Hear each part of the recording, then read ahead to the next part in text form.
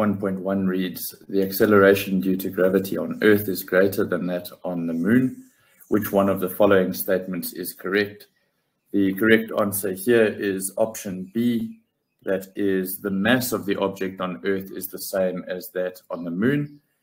The formula for the force of gravity, or the weight force acting on an object, is always the same. It is the product of the mass of that object and the gravitational acceleration of that planet. So on Earth, we know that that is 9.8. On the Moon, it is less, which means that the weight of an object on the Moon will be less than that on Earth. But the mass, which is the amount of matter that makes up an object, will be constant no matter where that object is in the universe. 1.2 reads, the force diagram below shows the forces acting on a box. Which one of the following equations for the magnitude of the normal force is correct? And so we can see that there is a weight force, or a force of gravity, that is acting downward on this object. There's the normal force of the surface pushing upward on the object, and then there's an applied force that is acting at an angle on this object. Now, what we need to realize here is that this applied force has two components. There is a vertical component of that applied force that is also going to be acting essentially with the normal force against the force of gravity. So what we need to do is we need to calculate the magnitude of that vertical component of the applied force, and we do that by seeing that in this triangle here, the applied force is on the opposite side of the triangle. And so we can say that if the vertical component of the applied force is equal to FA sine of theta, we are using sine here because sine theta is always our opposite side of the triangle over the hypotenuse of that triangle. What we then need to see is that there are now essentially two forces acting upward on this object, those being the normal force as well as the vertical component of the applied force. And since this object is not sinking into the ground or lifting up off the ground, we then say that the force of gravity acting downward, or the weight force acting downward on this object, must be equal to the sum of the normal force and that applied vertical force. And so we can then rewrite this as our weight force is equal to our normal force plus, that is, FA, or F sine theta, and all of these have been written with n as the subject of the expression. And so we rewrite that as n is equal to W minus F sine theta, which means that our correct answer here is option D. Again, we do this because it is the force of gravity acting downward on this object that is countered or acted against by our normal force and the vertical component of the applied force. 1.3 reads, a stone is projected vertically upwards from the top of a building at a speed of v meters per second. The position time graph below represents the motion of the stone. Ignore the effects of air resistance. Which one of the combinations below regarding the magnitudes of the stone's velocity and acceleration at time t1 is correct? Now, important to realize here that this stone is a projectile from the moment that it is released and for the duration of its motion, which means that it has constantly got the force of gravity acting downward on it, which means that its acceleration is always going to be 9.8 meters per second downward for as long as it is a projectile. So our only correct options here are options A or D. Now what we need to see is that at time t1, where the displacement of this object, or the position of this object, is the maximum positive distance from where it started, that must mean that this over here is at the maximum height.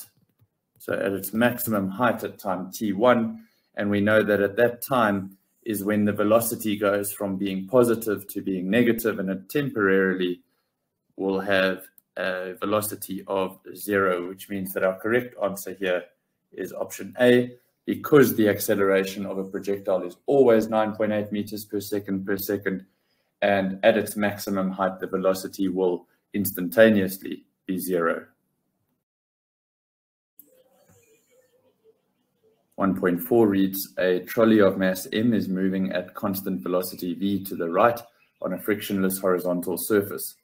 A ball of clay, also mass m, dropped vertically, falls onto the trolley at time t as shown in the diagram below. The ball of clay sticks to the trolley. Which one of the velocity time graph below correctly represents the velocity of the trolley before and after time t? And so what's important to see here is that momentum must still be conserved, which means that the sum of momentum before this collision is equal to the sum of the momentum after the collision. And where initially the trolley has a mass m and a velocity v, the ball of clay has a mass m and a velocity of 0. That ball of clay is not moving horizontally. And at the end, what we find is that the trolley and the ball have combined their masses and they will have some final velocity. What's important to see here is that we end up with a formula mv is equal to 2mvf, which allows us then to solve to find that vf is equal to 1/2 v, which means that the velocity is halved. This should logically make sense since the mass of the trolley doubled. In order for the momentum to remain the same, the velocity must have halved. And so then using that, we can see that option C is the only correct answer, because what we see is the velocity goes from a velocity of v to a velocity of 1/2 v at time t.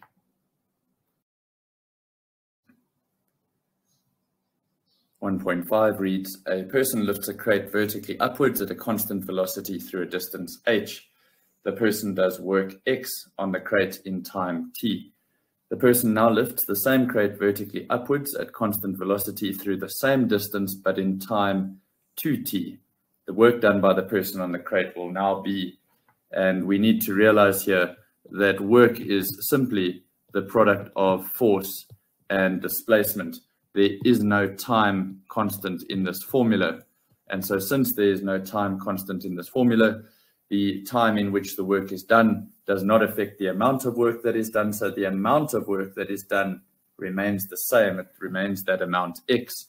However, if the question had asked what the power would be, because power refers to the amount of work divided by the amount of time, then changing the time would affect the power.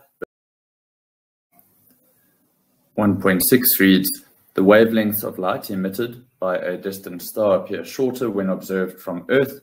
From this, we can conclude that the star is, and this applies to the Doppler effect, or the Doppler effect applies here, where we know that when an object is moving towards the observer as it emits the sound, those sound waves essentially bunch up and get closer together, which means that the wavelength would then decrease.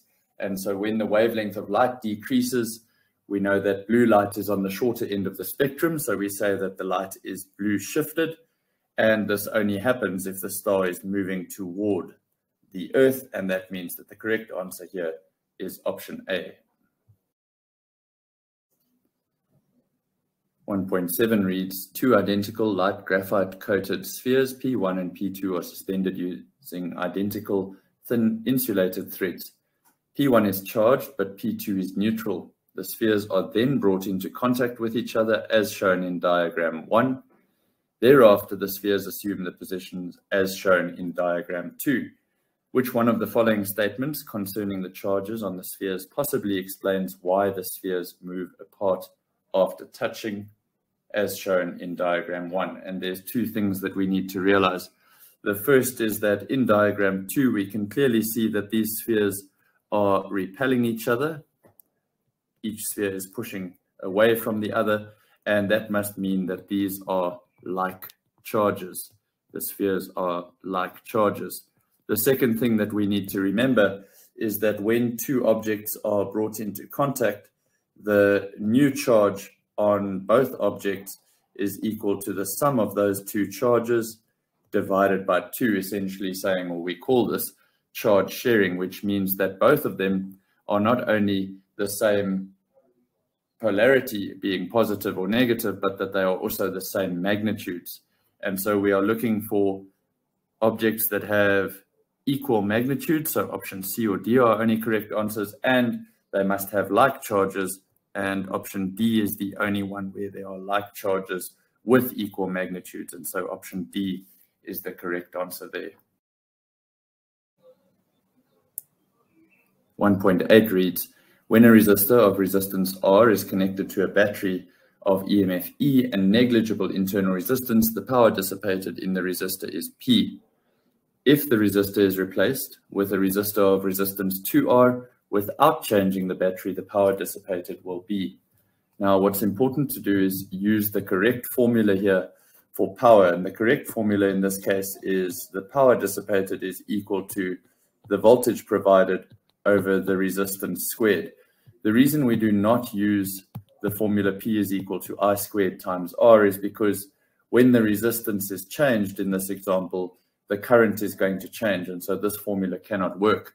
However, since we have been told that without changing the battery, that means that the voltage provided in this scenario is going to remain the same. So we say that the original resistance is equal to V squared over R, and we say that our new power, the original power, is V squared over R.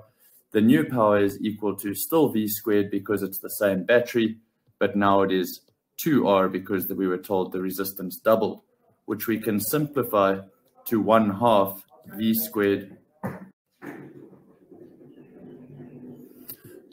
over R, and we can then say that this over here, the V squared over R, is exactly the same as our original term, and so our new power is 1/2 times the original power, and so our correct answer there is then option B. Again, we have chosen to use this formula because the voltage of the battery remains the same and only the resistance is changing, and so we can then compare the power dissipated in each of these circuits. 1.9 reads, the diagram below shows a current-carrying conductor lying in a uniform magnetic field directed to the right. The current flows into the page. Which one of the following arrows shows the direction of the force experienced by a conductor due to the magnetic field? And what we need to see here is that we are inducing a force, which means that this is essentially a motor. And because this is a motor, we are going to use our left-hand motor rule to determine the direction of the force. And we do that by pointing our index finger in the direction of the magnetic field, that being from left to right. We point our middle finger in the direction of the current, that is into the page, and then our thumb will point in the direction of the force, and using our left hand we see that the force is then downwards, so the correct answer is then C. 1.10 reads, light of a certain frequency is shone onto a metal M and electrons are ejected from the surface. The same source of light is shone onto another metal N. The electrons ejected from the surface of metal N have a much higher kinetic energy than that from metal M. This means that, and so we use our formula here that the photon energy is equal to the sum of the work function of the metal plus the kinetic energy of that specific metal. So what we find is that for N, the kinetic energy is higher, and what that must mean is that since it is the same light that is shone onto both surfaces, the only way that the kinetic energy for N can be higher is if the work function for N is lower, because the work function for N being lower would imply then that there's more energy available to become kinetic energy in those electrons. And so by looking at our options here, we see that option A and option B are not correct because those both relate to the work function for M being higher than that of N. And then the next two refer to the threshold frequency, which we remember threshold frequency is the product of Planck's constant, and the work function is the product of Planck's constant and threshold frequency. And so when we say that the work function for N is lower, that means automatically that the threshold frequency for N is lower, which means then that the correct answer is option D.